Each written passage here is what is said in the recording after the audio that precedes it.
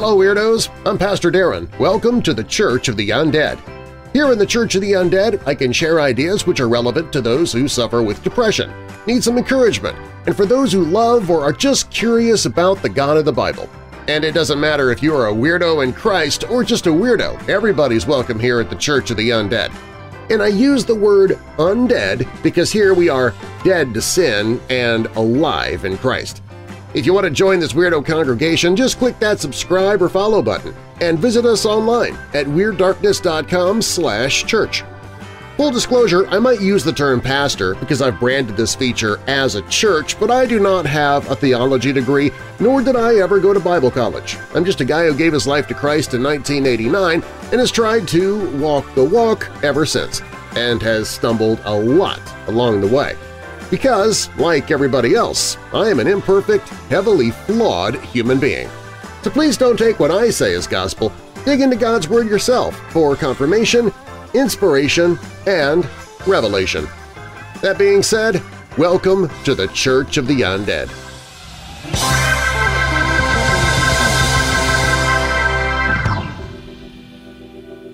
This week, I'm bringing you a guest teacher, the pastor of State Line Church in Rockford, Illinois, Greg Giamalva. This is from Sunday, June 30th, where he's starting a new series entitled Assassins, and this first message really is powerful and it applies to all of us. One particular line in the sermon was especially poignant. Regarding sin, compromise will have you feed what you were called to fight. Greg talks about how easy it is to fall into compromise, a tiny step here, a tiny step there. We don't even think about it or consider it a problem until we're right there on the precipice. And he uses Samson to paint the picture. If you want to hear more from Pastor Greg, you can download the State Line Church app, the podcast, or look for State Line Church on YouTube. Here's the message from Pastor Greg. Well, good morning, everybody. How are we doing today? All right, very good, very good. Well, as you can see, and as Zach said, we are starting a brand new series called Assassins on things that are trying to take you out. Is that not ominous or what?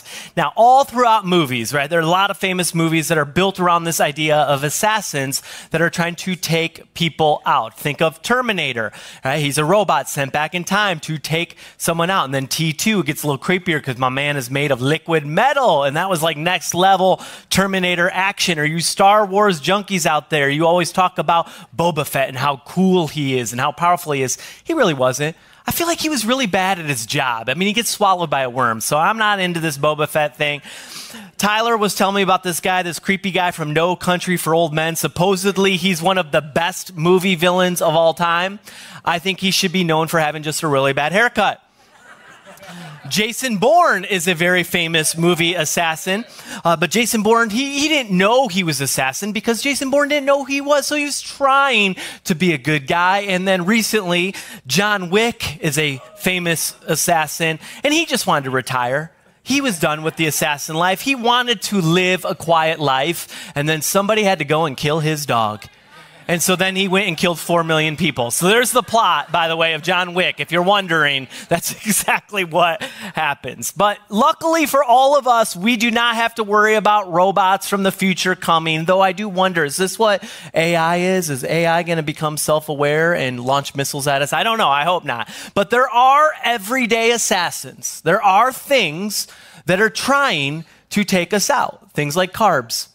Yeah, sugar.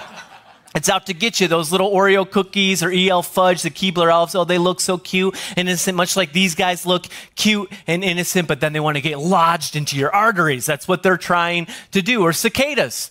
And you say, oh, no, they're harmless. No, I went to Oak Brook Mall. It's an outdoor mall, and they were dive bombing people. And so it was hilarious watching people get swarmed and attacked by these things as they're running and bumping into each other. Or maybe road construction right now is trying to take you out. Does it not feel like there is road construction absolutely everywhere, and it's stealing your time and your sanity? And if you let it, it'll steal your character. At Road Construction Live, you do some things that you know you shouldn't do. But the assassins that we're going to talk about are a little bit bigger than these. And the thing about an assassin, what makes it effective, is the element of surprise. They want to be sneaky, and they want to sneak up on you like a ninja. But if you're aware of who they are and that they're coming, even the scariest of assassins, the Terminators that are trying to take you out, you can stop them or fight back if you know that they're coming. If you look at Genesis chapter 4, there's a very famous story in the Bible of two brothers, a brother by the name of Cain, and the other's name is Abel. And Cain, he makes a sacrifice, an offering to God. God rejects his sacrifice because his heart wasn't right. Abel also makes an offering and a sacrifice to God. His heart is right, to which God is pleased with what Abel does. So Cain hears about this and he gets mad. And he gets jealous. And it's at this point when he's mad and when he's jealous that this assassin begins to sneak up on him. It's creeping on him. And so look at what God says to him in Genesis chapter 4, verse 6. He says, "Why are you so angry?" the Lord asked Cain. "Why do you look so dejected? You will be accepted if you do what is right, but if you refuse to do what is right, then watch out. Sin is an assassin. It's crouching at the door, eager to control you, but you must subdue it and be its master." Did you know this is the first time we see sin mentioned in the Bible? And the picture that God gives us of sin is that of an assassin. It's like a jungle cat waiting to pounce on us, waiting to take us out. Years ago, this is more of a confession than anything else. I had a cat. Yeah, I'm sorry about that, church. I got to come clean. I had a cat, and this cat's name was Toonces. And some of you don't understand that name reference, but that's from an SNL skit, Toonces the driving cat, who would drive people and then take everyone over a cliff. Because really, that's what cats ultimately want to do, is they just are waiting to kill you. That's what having a cat, that's exactly what's trying to happen. But anyway, so Toonces would jump up on the foot of the bed when I was sitting in bed if I was trying to sleep or read, and it would just get small and silent. And if I was looking at Toonces, it would just sit there. And if I turned my head, that cat would pounce on my foot and its ears would go back and it would attack my foot. So I'd shake it off and it'd jump back on the bed and it'd be small and silent, just waiting to pounce. And in a silly way, this is a great picture of how sin tries to attack us. It wants to seem small, silent in your life. It's no big deal. You can keep it around. It won't hurt you. It's okay. Nobody cares. But then you begin to ignore it. Or maybe you begin to cohabitate with it. This is why all of you should get rid of your cats. And as you ignore it and cohabitate with it, before you know it, it pounces on you. It has a way of attacking. And that's what God is trying to warn Cain. That's something that we need to be aware of, that there's an assassin out there. Sin is out there. It's waiting to pounce. It wants to take you out. But if you are aware of it, then you can conquer it before it conquers you. And so God, he gives Cain the choice. He says, you can choose right. You don't have to give in to this. You can fight this. But sadly, if you know the rest of the story, we know that Cain does give in to his assassin and tragically turns into an assassin himself. And he kills his brother Abel, and we see the first murder in the Bible, which just shows the insidious nature of sin and how it always causes us to do things that we never thought we would do. And so over the course of this series, we're going to be looking at a few different types of assassins so that we're not only aware that they're out there and that they're trying to pounce on us, but so that we could master it or so that we could subdue it. And so today, I want to look at the assassin of compromise. And to do that, we're going to be looking at a very famous person from the Bible, a guy by the name of Samson. Now, many of us have heard of a guy named Samson. We're familiar with the idea of Samson. He has long hair and big muscles. Whenever I picture Samson, I always think now the guy from Aquaman. I feel like that's what Samson would look like. It's just ripped guy, tatted up, all that. So anyways, his story is in the book of Judges. The book of Judges is in the middle of the Old Testament. And a little bit of context as to the book of Judges. Israel, which is God's people at this time, they have this pattern that they're kind of into. So they're going to follow God. They're kind of dedicated to God. And then they start compromising. And as they start compromising, sin enters into the narrative and they give into sin. And sin was the assassin that wanted to take the nation of Israel out. And it led them into falling into the hands of the enemy nations or pagan nations. And so then Israel is suffering the consequences from the fallout of their compromise and from their choices. And so they cry out to God. God have mercy on us and God help us. And God always has mercy on them. And so he sends a judge to free them or deliver them. Now, when we hear the word judge in a modern context, maybe you think Judge Judy, maybe you think gavel, you think robe, you think of a judge that's sitting on a bench in a courtroom.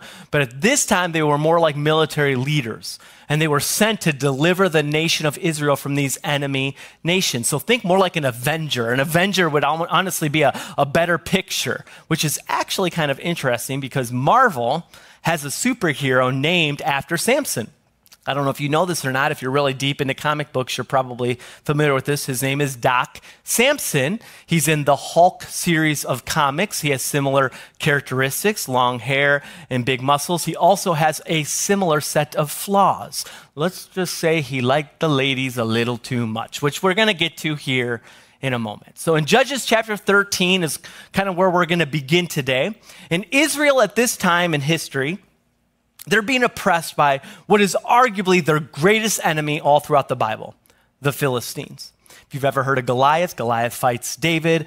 Goliath was a Philistine soldier. So this was one of their greatest enemies. They had many collisions with them. They were fierce warriors. They were a strong nation that would come up against Israel. So God is sending Samson because a strong enemy needs a strong judge. And Samson had some superhuman characteristics. He was super strong. He had these unique abilities because with these unique abilities, they also came with a unique calling. So we see in Judges chapter 13 that Samson's parents, they struggled with infertility. And so God sends the angel of the Lord to Samson's parents and tells Samson's parents that the angel of the Lord delivers this message that, hey, you're going to have a unique baby. You're going to have a special baby. They're going to have unique strengths. They're going to have unique abilities. They're going to have unique powers. But with these unique abilities, it's going to come with a unique vow, a unique calling. And so look at what the angel says in verse 5 of chapter 13. You will become pregnant and have a son whose head is never to be touched by a razor, because the boy is to be a Nazirite, dedicated to God from the womb. He will take the lead in delivering Israel from the hands of the Philistines. And so it begs the question, okay, he's going to be a Nazirite. Well, what exactly is a Nazirite? Well, we see in Numbers chapter 6, and we don't have time to look at it today, but if you'd like later this week to go read Numbers chapter 6, you're going to see what a Nazirite vow is. It was a vow that someone would take to basically dedicate themselves or to be of special service to the Lord. And this vow had 3 contingencies, or you could say it had 3 rules associated with it. So you could have no alcohol and no wine whatsoever. You could never cut your hair, so no haircuts. And you can't touch dead things. So no grapes, no grape clips, and no graves. Got it? Good. That was the vow. That was the rules of the vow. And so his parents, they would raise Samson, and as they're raising him up, they would instill this vow. They would instill these values of this dedication to the Lord into Samson, much like Uncle Ben told Spider-Man, with great power comes great responsibility. Because Samson, not only did he have great abilities, but he had a great calling on his life. He was to lead Israel from the hands of the Philistines, their fiercest of enemies. And so Samson, he begins to grow up. And as he's growing up, he grows out his hair. The Bible says he has 7 locks of hair, or 7 braids of hair. And he begins to fight and battle the Philistines. And he's ripped, he's strong, he's on that Holy Ghost whey protein. My man's getting big. And he's not only is he strong, he is a fierce warrior in battle, so much so that in one battle in particular, he goes up against 1,000 Philistines and he picks up as his weapon of choice the jawbone of a donkey. And the Bible says he uses the jawbone of a donkey to kill or slay 1,000 men. He really is like an avenger. Thor has his hammer, Captain America has his shield, and here's Samson with the jawbone of a donkey, knocking and attacking and slaying and literally conquering this entire army with this. What do you do with this, right? Like if this is his weapon and he's that strong that he could stand there with a jawbone, how do you fight a guy like this? So the Philistines, they know, we're done. Donezo, we can't fight this guy. He's too strong. I mean, we don't have the technology, we don't have the tools, we don't have the weapons. And so they get together and they begin plotting on what they should do with Samson. And their solution is, okay, we can't fight him head on, so we need to send an assassin. Okay, well, if you're going to send an assassin against a guy like Samson, he better be strong, right? He better be like John Wick, or maybe do we have another giant like Goliath around? We better send somebody big that could maybe go up against him. Nope. They send a woman by the name of Delilah. Now we're going to jump to Judges 16, verse 5. The rulers of the Philistines went to her, to Delilah, and said, "See if you can lure him into showing you the secret of his great strength and how we can overpower him so we may tie him up and subdue him." Remember what it said in Genesis 4, sin will try to subdue us if we don't subdue it, and that's exactly what's happening here. And then they tell her, each one of us will give you 1,100 shekels of silver. And so they're bribing her. So she has this love affair now with Samson. And as they start this relationship, she keeps asking him over and over again, what's the source of your strength? What's the source of your power? And it's like he knows that she's up to no good. Because every time he asks, he always makes up a story. He essentially lies to her and tells her something different is the source of his power, to which she enacts by getting the Philistines to come and try to attempt to tie him up or do whatever Samson said because they're trying to trap him. And so 3 times they try to trap him, try to tie him up, and 3 times Samson breaks free. Now you'd think, okay, 3rd time's a charm. He'd wise up. You know when your friend, we've all had situations like this where you have a friend and they're dating somebody and you like know that person's no good for them. Like you know that they're up to no good. Like everybody can see it. That's this situation right here. All of Samson's friends are like, come on, man. What are you doing with Delilah? Like, you know, come on, she's lying to you. She's tricking you, man. They just tied you up. Like, what are you doing? Like, why are you dating her? She's no good for you. But man, we can be slow creatures sometimes, can we not? Love has a way of playing tricks on our minds. So Judges 16, let me read the rest of the narrative starting with verse 15.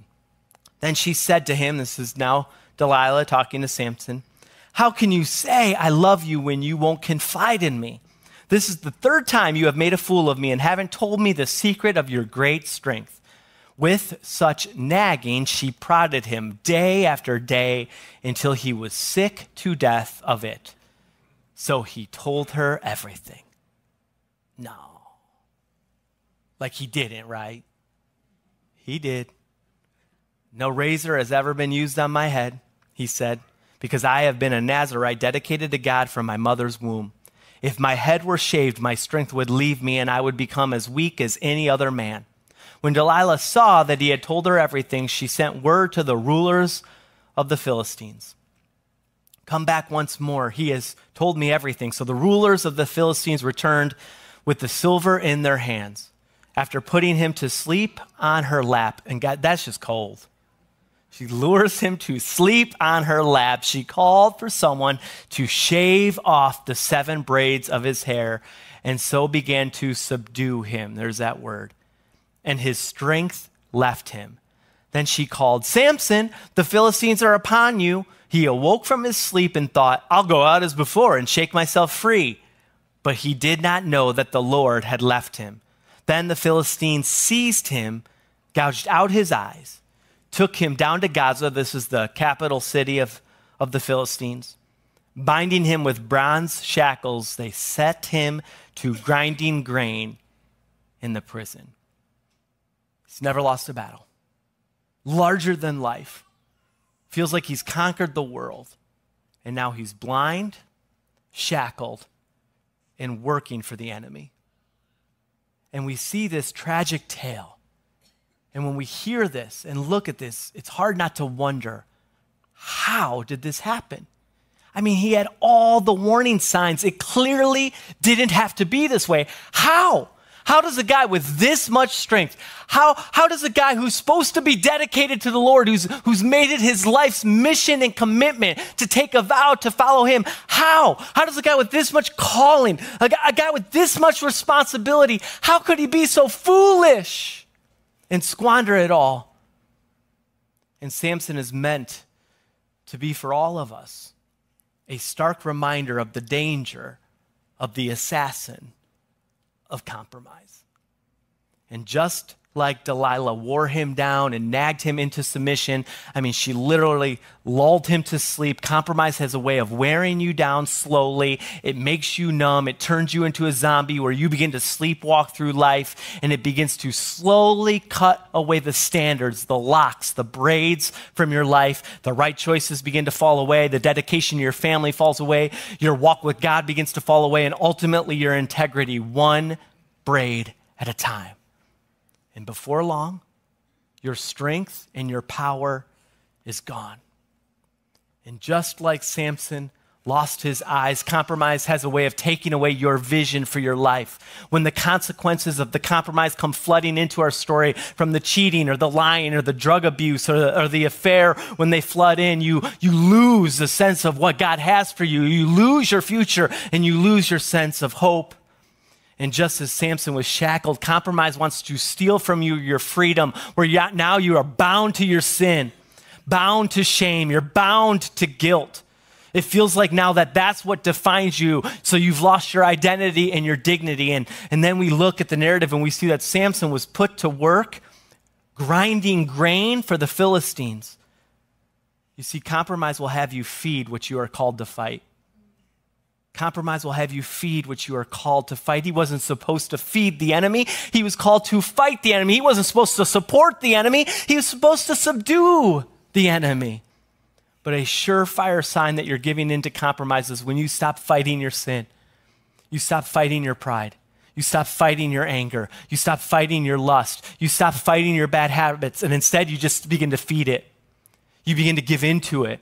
And you begin to live in a defeated place and think that that's now who you are, and that's what defines you. And so you lose a vision, like I said, of who God called you to be. And some of you today, you need to be reminded that you, like Samson, were born with a purpose, that you were born with a calling, that you are not the sum of your failures and you are not the sum of your mistakes, that you were born and you were made for more. And so don't give into your mission, or don't lose sight of your mission by giving up or forgetting what you're supposed to fight.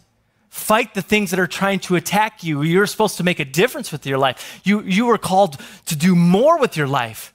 You're called to make a difference in your family, in your community, and with your friends. And so don't let the assassin of compromise steal that away from you. Now, it's easy to look at Samson. Once again, we're familiar with this story. We know about Samson and Delilah, and it's easy to look at this and think his compromise just started with Delilah. Like he just had a bad day. He got in a bad relationship. It was a bad situation. But I want you to understand that long before he ever started sleeping with the enemy, he was flirting with sin. See, compromise isn't usually a one-time thing. It's a pattern. And compromise entered his story far before Delilah did. So let's chase his story back here for a moment so we can see how sneaky the assassin of compromise really is. So we're going to jump back 2 chapters to Judges chapter 14, verse 5. It would be easy, as you're studying the Bible, to just skim right over this verse and miss this. So Samson went down to Timnah and came to the vineyards, the what? Vineyards of Timnah. Now, to his surprise, a young lion came roaring against him. Now, wait a second here. Let's pump the brakes. Remember his vow? No grape products of any kind. No wine. So what's a guy who can't have anything to do with grape products or wine going to a vineyard? Oh, I just like the vibe. Oh, it's just the ambiance. They have music on the lawn, and so I just go for the music. This is like somebody on a diet going to hang out at Crumble Cookie.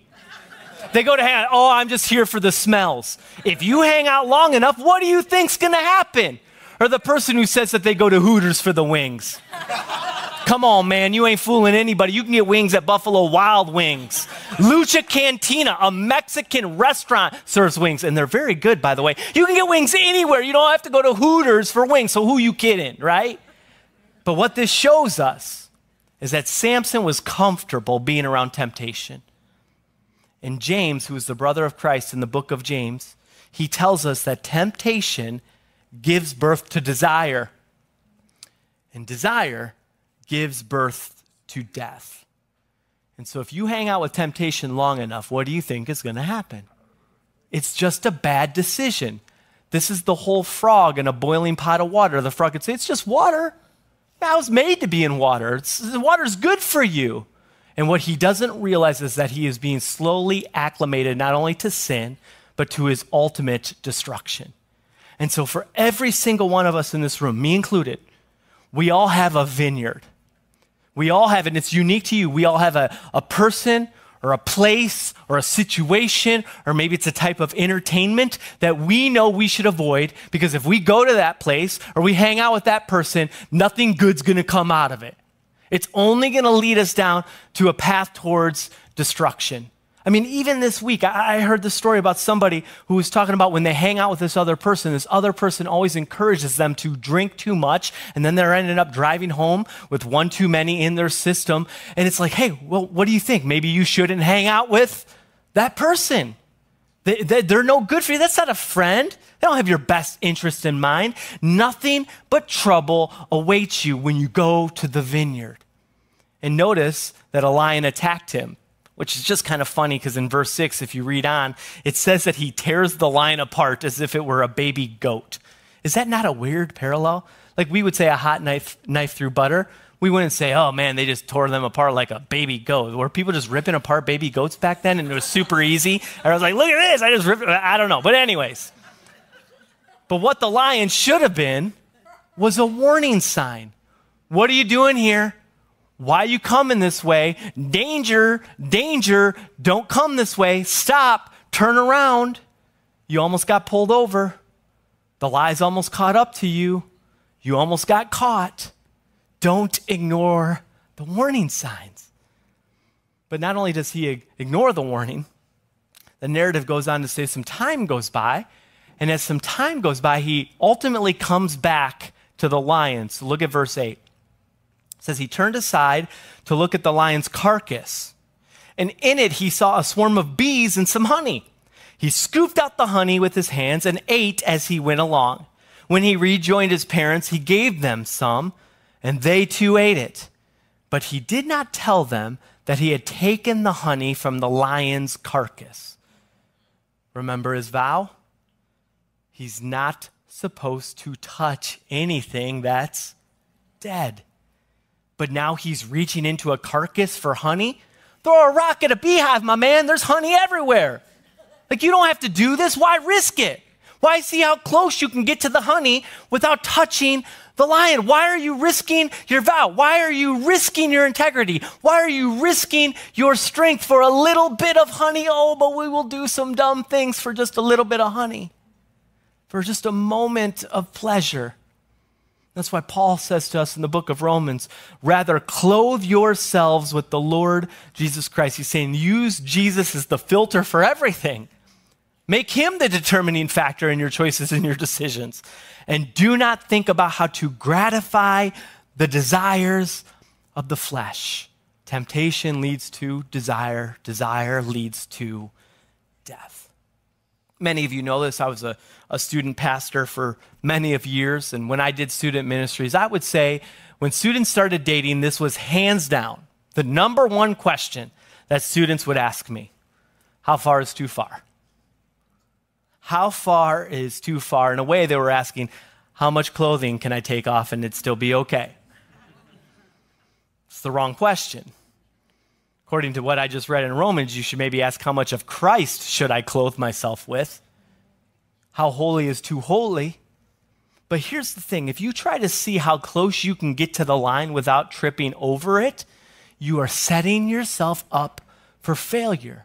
But instead, if you say, you know what, I don't even want to get close to the line because I don't want to lose a vision for who God's called me to be. I'm not going to get close to the line because I don't want shame to flood my story or my situation. I'm not going to get close to the line because I'm not going to lose my mission. I'm not going to lose my calling. I'm not going to lose my purpose. It's not worth it. I have too much to lose and nothing to gain from just a little bit of honey. And notice that Samson didn't tell his mom or dad he brought them some honey, but he didn't tell them where it came from. Because what would they have done? Well, they would have hit him in the head. Samson, Sammy boy, what are you doing? We didn't raise no moron. Why are you risking this? You have a calling. You have a future. You have a purpose. You are strong. You're my little Hercules, little Hercules. What are you doing? You can't do that. Why are you risking this for just a little bit of honey? I'll tell you a good indicator if a choice that you are making is a compromise is if you try to hide it. If you don't want those who love you to know what you're up to because you know what they'd say, they say, stop that. You're better than that. Don't do that. You have too much to lose. Now, lastly, I want to jump back now to chapter 16 because it's easy to wonder, well, wait a minute. The Philistines, they got their heads together and they knew they couldn't go head to head with Samson. He was too strong, and that they had to send an assassin to take them out. So why didn't they send a ninja? Why didn't they send a Terminator? Why did they send Delilah? How did they know Delilah would work? Well, look at this in verse 1. One day Samson went to the Philistine town of Gaza and spent the night with a prostitute. And word soon spread that Samson was there. Oh, well, that's how they knew. That's how they knew that Delilah would be able to trap him, because Samson, he's no longer flirting with sin, he's sleeping with it. And they knew because it says right in the text, word spread that Samson was there. He just broadcasted to the world what his weakness was, that women were his kryptonite. And where was he? In Gaza, the capital city of his enemy. He is telling his enemy the very thing that could take him out. And as you look at the text, it literally just says one day Samson went to Gaza, as if he just had a bad day. Or even with Delilah, you look at this story and it seems like maybe he just had a one-time misstep. But first of all, Gaza was 25 miles from his hometown. That's a lot of intentional steps in the wrong direction. And we've just learned that Samson wasn't just having a bad day or took a bad step. He had a pattern of bad days. He had a pattern of bad steps that led to this moment. And so he got in trouble the same way all of us do, one step at a time. You see, nobody wakes up and they say, you know what? Today's a good day to tank my life. Today I'm going to ruin my marriage. Today I'm going to end my career. Nobody wakes up and says that. It's a pattern of small choices and small compromises that cross lines and that lead us to a place we never thought we would go. Jim Collins, author of a real famous, maybe arguably one of the most popular business books ever written, Good to Great, he was talking about the financial collapse and the corruption that happened at places like Enron and WorldCom. Look at what he said. These were people who, in the presence of an opportunity to behave differently, got drawn into it one step after another. If you told them 10 years ahead of time, hey, let's cook the books and I'll get rich, they would never go along with it. But that's rarely how most people get drawn into activities that they later regret. When you are at step A, it feels inconceivable to jump all the way to step Z if step Z involves something that is a total breach of your values. But if you go from step A to step B, then step B to step C, then step C to step D, then someday you wake up and discover that you are at step Y, and the move to step Z comes about much easier. And so for all of us, when we find ourselves at step Z, when compromise comes to a boil, when that bad day seems to hit out of nowhere, many times we think, oh, I'm not sure how I got here. It's just crazy, or I don't know how this happened. It just happened. Oh, but it never just happens. Addiction doesn't just happen. Going broke doesn't just happen. The affair doesn't just happen. It's a pattern of cutting corners, ignoring warnings, and taking a step from A to B, B to C, C to D, and next thing you know, you're in a place that you never thought you would be. And you're at that point where mentally you're like, I don't know how I got here. I don't know how it happened. But God. But God. because of the grace of God. No failure has to be fatal. No failure has to be final. No failure has to determine your future. There's one last verse I want us to look at. Judges 16, verse 22. But before long, his hair began to grow back. Well, I'll tell you this, the jailers weren't very smart because they should have sent a barber into the cell every single day. But what this tells us is that God wasn't done with Samson. Did he mess up? Yeah. Was he blind? Yeah. Was he in prison? Yeah. But he still had a mission to fight the Philistines. He still had a calling. And so Samson did what all of us should do when we find ourselves living in the fallout or the consequences of our compromise. He turned back to God. He re-upped his vow. And the Bible tells us he prayed, he called out to God, and he asked for God's strength to come back into his life and so he could go out on his own terms and fulfill the mission that God had given him to free the Israelites from the Philistines. And so with one last feat of strength, he's able to bring down the temple where they worshiped their fake God, killing 3,000 Philistines, 3 times more than what he had ever previously done. He had his greatest victory at his end, the end of his story. And so listen, your mission, it isn't over because the hair on your head can grow back again. We follow a God who is full of grace and can restore that which is lost. Your greatest days can still come even after your greatest failures, or your greatest days can still come even if you think that you're full of shame or full of guilt or you're full of fear and you think there's no way God could use me. That's just not true. And you say, well, how do you know? Because of the cross of Christ. Jesus had the ultimate victory over sin on the cross, which means sin never has the final say in your story, ever.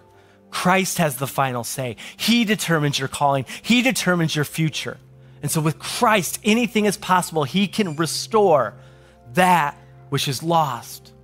But just like something began to happen on Samson's head, the comeback from your compromise, maybe it needs to start in your head because you've got some choices that you need to make.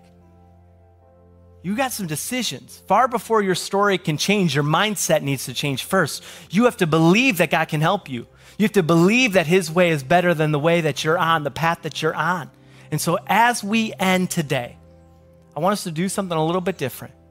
Let me ask you a few questions for you to reflect on in your head, for you to ask yourself, what are the small compromises I am making? What are the vineyards in my life? The places, the people, the situations, the entertainment that I know that I need to eliminate this from my story? Or what are the lines that you're flirting with, that you're attempting to cross? And then ask yourself, well, what choice am I going to make? Essentially, what am I going to do about it? Am I going to continue on the path from A to B, B to C towards Z? Or am I going to hit the reset button and start a whole new alphabet and do things a whole new way? And if you find yourself living in the fallout of what seems like a series of a lot of bad decisions and bad days, maybe you feel like you're living in step Z right now, then you can pray this simple prayer: Jesus, restore what was lost. And so as we end, spend a few minutes just silently right where you're at, reflecting on these questions.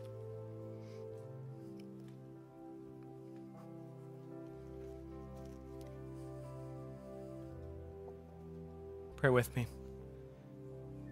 Heavenly Father, as people in this room are thinking about their life and thinking about the insidious nature of how sin tries to creep up on us and how the assassin of compromise works, and people are thinking about maybe some choices or patterns or things in their story, that they would know that they have hope, that you are with them, that you will help them, that you will never leave them nor forsake them, that you will help them fight whatever assassin is trying to take them out, but that they would maybe take what seems like a small compromise, that they would take it seriously and be willing to surrender it at your feet and maybe do things a whole new way, make some new choices, develop some new friendships, some new habits and new disciplines in their life.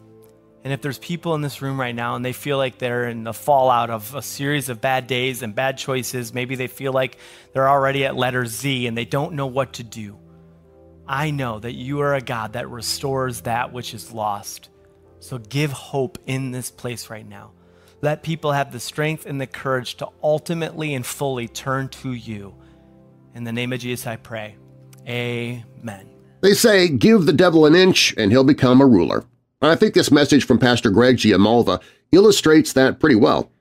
Hopefully, you found this message as enlightening as I did. It brought up a couple of memories from my own past about how close I came to crossing over from Y into Z, and a few times that I did cross the line.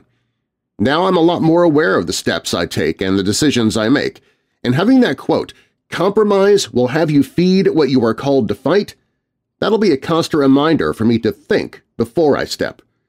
Again, if you want to hear more from Pastor Greg, you can download the State Line Church app, the podcast, or look for State Line Church on YouTube.